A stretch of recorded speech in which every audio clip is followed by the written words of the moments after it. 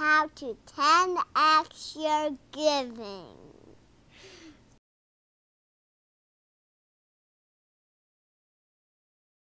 So today, that's what I'm here to share with you, a bigger, bolder way to give.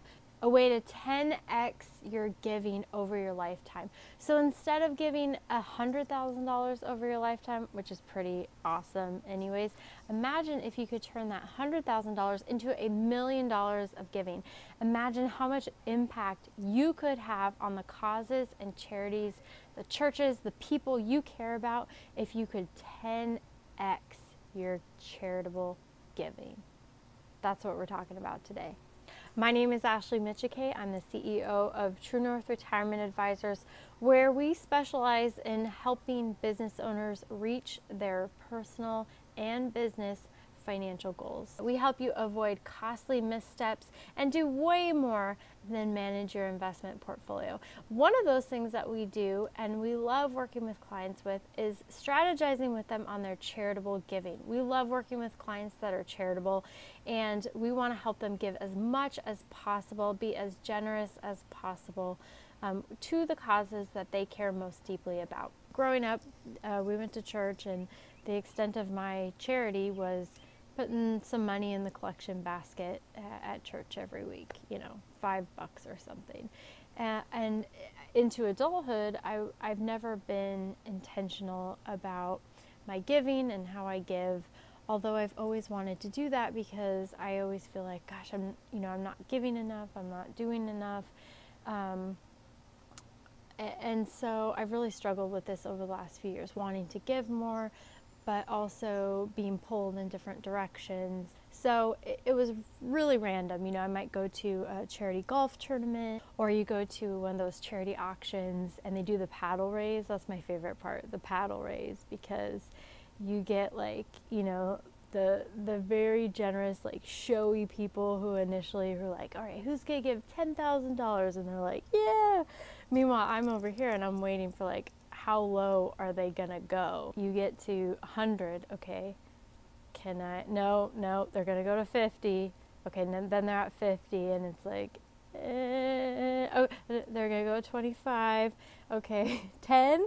And I'm nudging my husband, should I? It's $25. Seeing how low they go with the paddle is not a good giving strategy.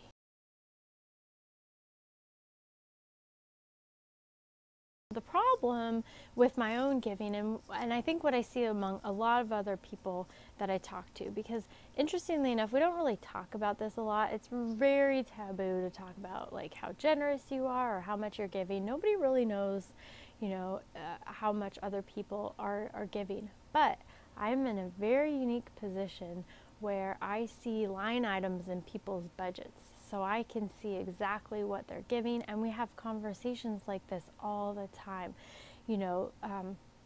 What are you currently doing? What do you care deeply about? What are the causes that you care about? How much are you contributing right now? What do you want that to look like in the future?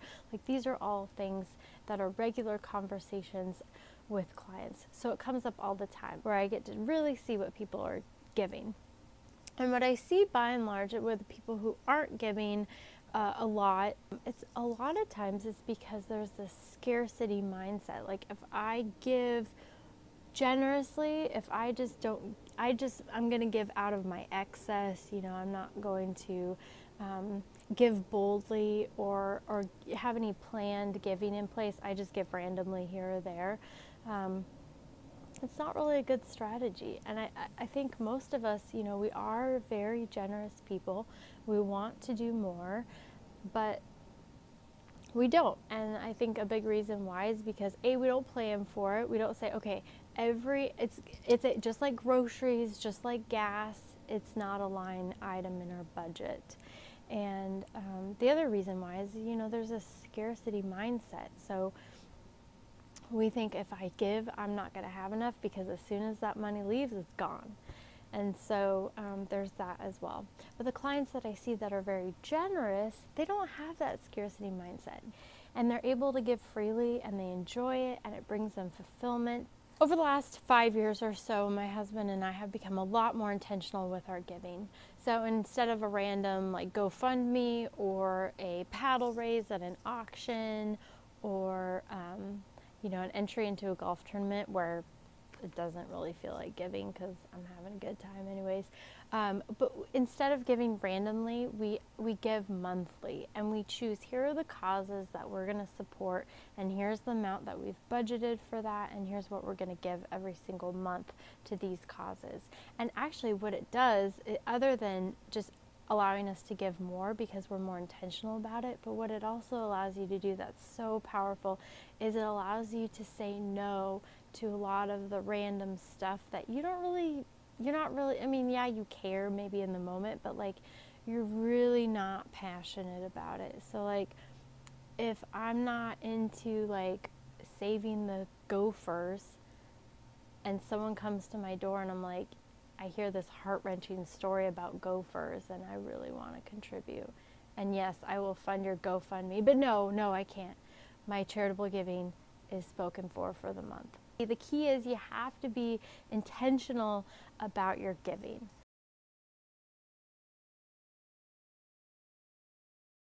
So when you give to charity, you actually have two options. One is you just give directly to charity, every month, every year, random times, you just, write checks to charity or raise that paddle at the auction that you're going to.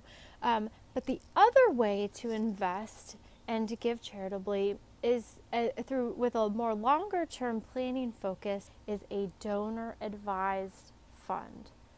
So if you haven't heard of a donor advised fund, what it is it's a way for you to set up an account just like you would a regular investment account, and you make your charitable contributions directly to that account. So it allows you, instead of giving directly to charity, you give into this bucket. And you can give monthly, you can give when you have these big windfalls, and then you decide how and when and who gets those contributions. Okay, so I'm just going to use a simple example with nice round numbers that we can all grab onto. So, business owner takes $100,000 from the sale of the business and puts that into a donor advised fund. And this business owner never contributes to this account ever again. And so I'm going to assume, nice round numbers, it grows at 10% a year. It grows 10% year in, year out, every year. If this happens, and let's say he makes no distributions to charity over this time, so you do have control. The way the tax laws are currently written, you do have control over the timing of the distributions from the account to various charities. So you retain a lot of control over how and when that money gets dispersed, which is extremely attractive as well. Okay, so if the assets in that account, remember his original $100,000 investment, if they grow at 10% a year, after 10 years, he's going to have $259,000 in that account. After 20 years, he's going to have $672,000 in that account. And at 25 years, so he was 60 when he sold his business and retired. Now at 85 years old, he has over $1 million in this donor advised fund, never contributing it to again if it grew at 10% a year. He has 10x'd his amount that he will be able to disperse to charities over that 25-year time period. Absolutely incredible. Think of the impact you can have when you give $1 million instead of $100,000 to charity. It's absolutely amazing. When you sell the business, you may want to give a substantial amount of money to charity or your church or some other, some cause that you care about. But you may not necessarily know who or what. And so the donor advised fund is really powerful in that it allows you to kind of figure that out later. Not only did he 10x his giving, but he did it in a very tax efficient way, because in that year, that all important year when he sold his business and probably paid a lot of taxes to Uncle Sam, $100,000 of that went into that donor advised fund was excluded from his taxable income for the year. Let's say you're 50 years old right now and you plan to retire at age 65. So you're going to give $10,000 every year for the next 15 years. That's $150,000 that you're going to give to charity. You have two options. One is you could make that contribution directly to a charity or a number of charities, or two, you could make that contribution to a donor advised fund and allow that to grow for you and work for you. But here's how you can also 10x your planned annual giving. So from age 50 to 65, you contribute $10,000 a year. So over that 15-year time frame, you've contributed $150,000. And like a lot of people who are retired, things change when you retire, right? You are all of a sudden living on a very fixed amount of assets, fixed amount of income a lot of times, and so there isn't as much wiggle room. So I'm going to assume in this example that you actually stop contributing to your donor advised fund at age 65 when you retire. So assuming a 10% growth rate over that time, what you ended up with at the end of those 15 years, your original contributions of $150, but if it grows at 10%, you actually ended up with $391,000 in that donor advised fund that you can then disperse to charity over your retirement years. That it just tickles me thinking about that. $391,000 from $150,000 in contributions. But here's where it gets even juicier. Now, when you're retired, you're going to start those payouts to charities. If you're going to use average returns, you can plug in the numbers and say, okay, if this grows 10% a year, what can I distribute every year to charity so that I run out by my 90th birthday, or whatever you want to do. So if you do the math, if you add that up, so you made $150,000 in your original contribution, but your distributions to charity from the account, if it grew at an average of 10% a year, was $972,000. Okay, that's what living a legacy is all about. Being so intentional about your giving. And imagine, like, not just the impact that you could have, but you actually get to see the results of what you're doing. You can not just leaving it to your estate and like hoping that they use it how you want. You actually see the impact. You see the building being built. You see the people being fed. You get to experience all those things that your contributions are helping to make possible. And because you get to do it in a much bigger way than you otherwise would have, regardless of your assets, regardless of your income, when you use a donor advised fund and it grows for you over time, you're able to multiply your giving and give so much more than you otherwise would have been able to. So my challenge to you today is to get out of your scarcity mindset. Okay, I know this is really hard to do. It's really hard for me to do, and it's something that I still struggle with all the time, is making sure that, there is enough, and not being confident that if I give more boldly that there will be enough. But if with a little planning and getting out of that scarcity mindset, you can have a tremendous impact over your lifetime of the causes and the people and what you care about most in this world. So if you're like me and you've been wanting to do more, to be more, to grow more, to live a more fulfilled life and see the world around you improve as a result, please take a step, get out of your comfort zone, set up a donor advised fund.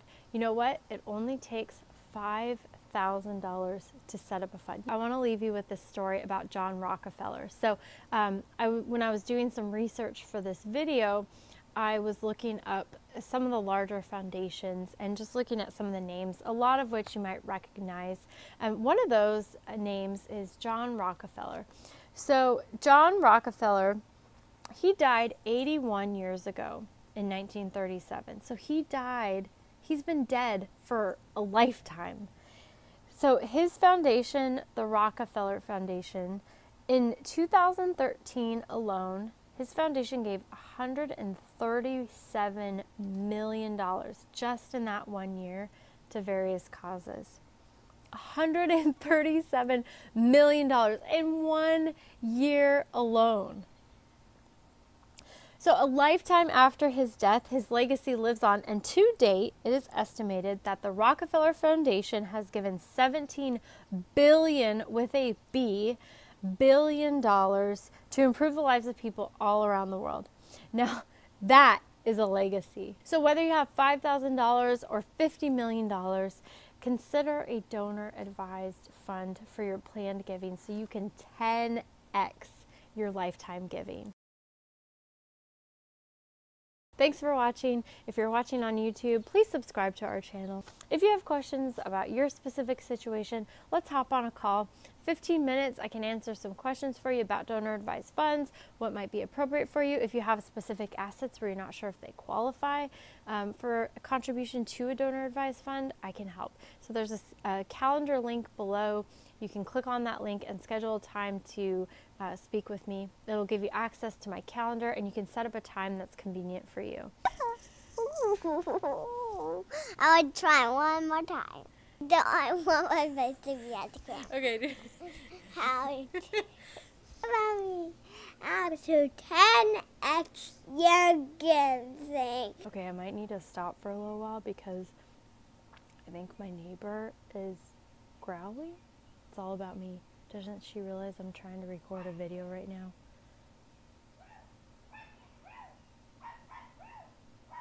Her and the dog are barking at each other.